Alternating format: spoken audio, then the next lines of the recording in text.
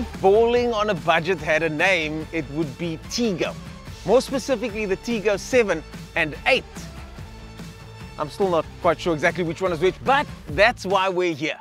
We're visiting the award-winning MyRide group in Hermanus to find out from them exactly what the differences are between these two and what you get depending on which spec you go for. The range for both of these starts at under 500,000.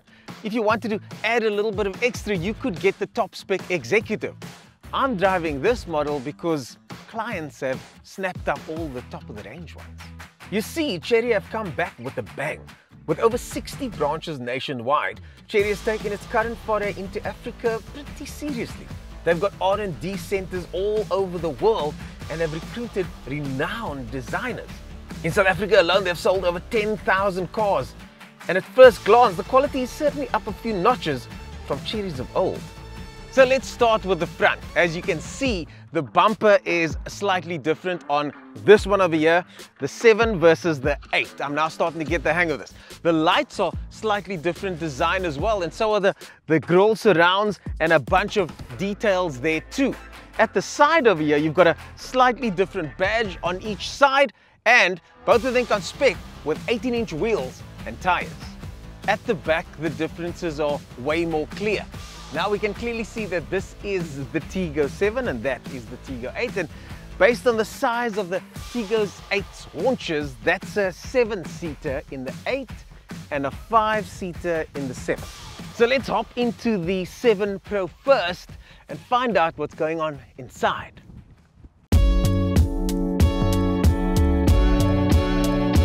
And now we're on the inside of the Tiggo 7, and if you are as confused as I am, don't worry about it. They do look very similar on the inside with some small subtle differences.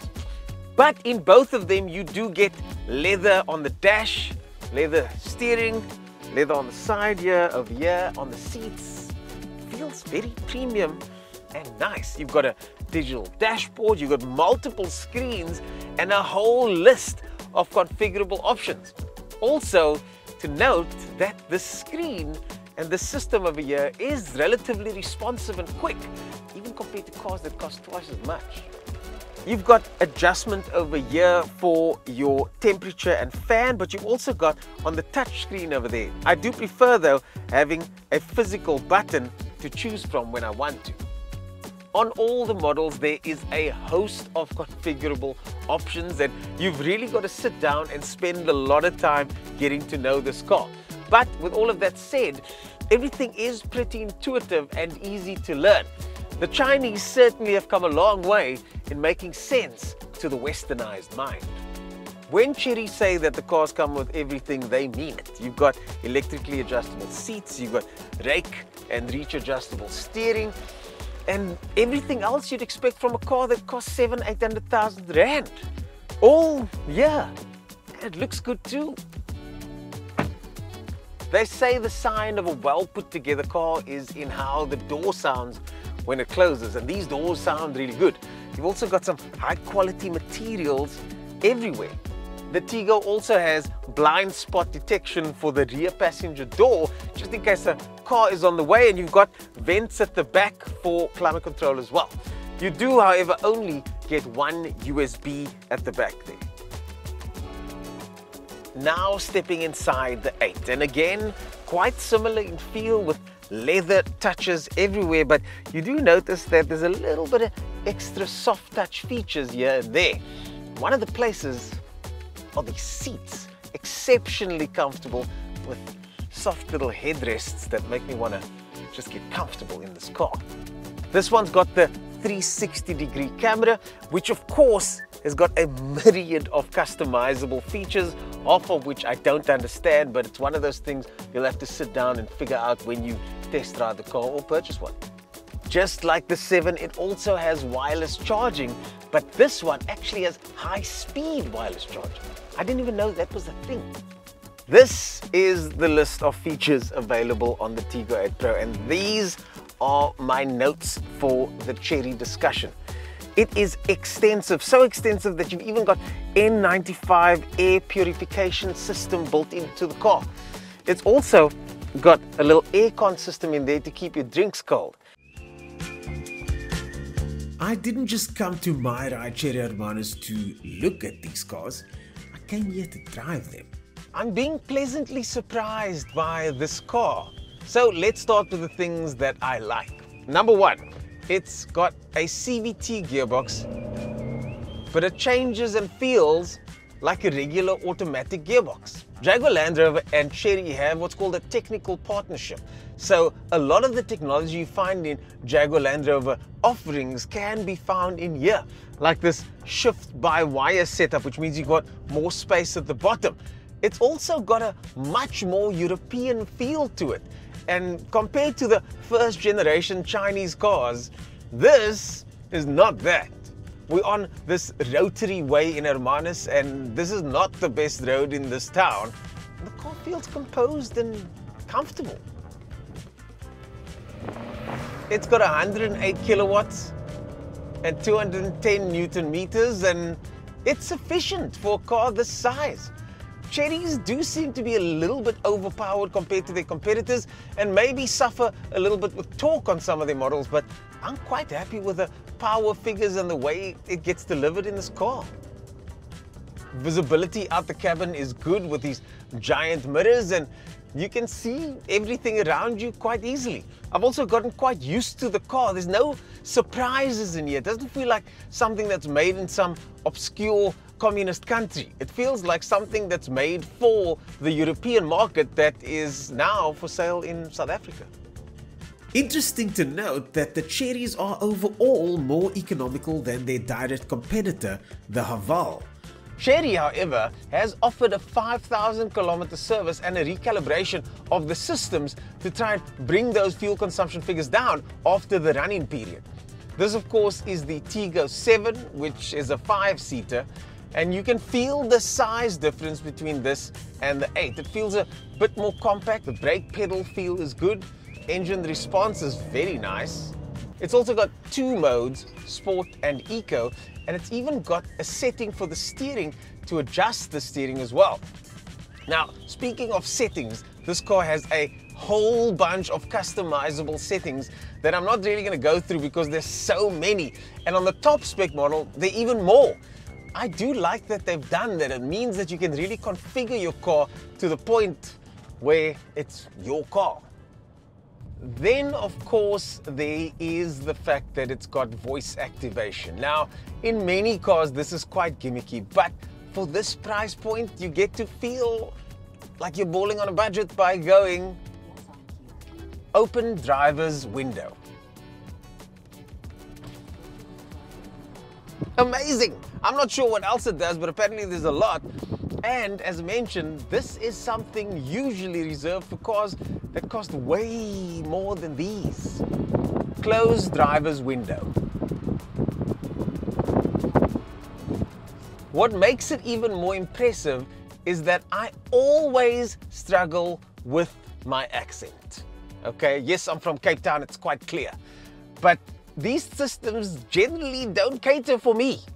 So this is quite a refreshing change. Cruising around the old harbour, the car feels composed and I can enjoy the sights and sounds while being cosseted inside here. It's spacious, it's quiet, and the only time you really hear any noise is if you put your foot down. The engine does make a little bit of a noise, but when driving like this, all I'm hearing is seagulls and people oohing and eyeing for the whales. There are other cars in this segment, but there doesn't feel to be a direct competitor when it comes to the spaciousness and the value for money that you're getting for this. Remember, you do get a massive 5-year warranty, which is extended to 1,000,000 kilometers if you keep the car for yourself. So let's check turning circle. And oh, that's very good. That's very good. And that's why, like I said, the steering response, especially when driving at slow speeds like this, is really nice. Now behind the wheel of the 8, and immediately you can feel, thanks to the bigger size and bigger engine, that this feels a bit more upmarket than the 7. It still feels very similar inside and still has a relatively good ride, but the speed though, once you get going, it's quite a bit faster than the 7. And I think therein lies the big difference. It's a slightly more premium feeling car and it's quite a bit faster.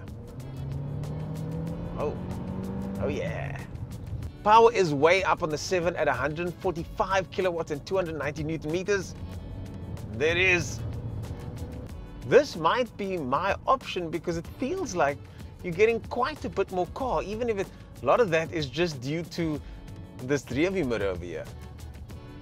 And that is my least favorite feature on the Tiggo 8. It's some weird funhouse setup, and I'm starting to understand why the engineers went for it.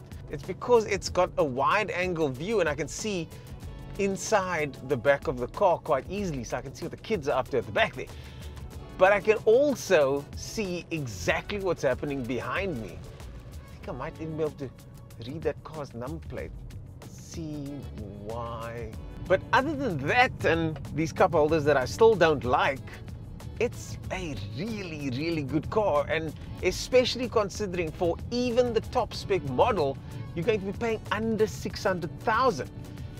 And this has got Volvo vibes about it. And the reason it's got Volvo vibes, once again, is because of the technical partnership with Jaguar Land Rover. And the reason I'm pointing down is because this all over here feels very Jaguar Land Rover. It's got a Sony sound system here that sounds pretty good, and it's got nice touches and finishes with, once again, really good visibility.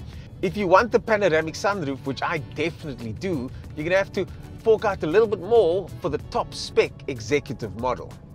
So let's talk about that 1,000,000-kilometer warranty. What that means is that if you stay and remain the owner of the car, you get a 1,000,000-kilometer engine warranty. Okay, up at the top of the mountain, let's do turning circle. I don't think I'm gonna make it anyways, am I? Now, this is where things get interesting. I don't think I'm gonna make this, but let's check out the camera and see what the camera says. Thanks to the 360-degree camera, I can see exactly what the nose of the car is doing, and that nose is definitely not going to make it around that corner. Another feature that's usually only available on cars that cost a lot more than this one. The characteristics of the engine remain the same, and it feels very similar, just quite a bit faster. This model is 78,000 Rand less than the top spec model, and I've got to be honest, I haven't driven that one either. Once again, somebody bought the one that I was supposed to drive. But even at this price point, even at this spec, it's still a very, very good car. It compares favorably with the new cars that it goes up against, and it compares favorably against cars that are in the used car market from premium manufacturers. This is the bumpiest road in Hermanus. And even here, thanks to these comfy seats and decent suspension, it feels fine. It feels good. The Tiggo 7 is arguably the best car in its category, and the same could be said for the Tiggo 8 Pro. Out of the two, personally, I'm gonna want the top spec model. But I do think these cars are worth a test drive. Home to Nissan, Hyundai, Isuzu, Renault, JAC, FAW and multi-franchise branches, including the MyBucky brand and now Chery too. MyRide Group is your one-stop shop for all your motoring needs in the Western Cape and Gauteng. Visit myride.co.za to find out more.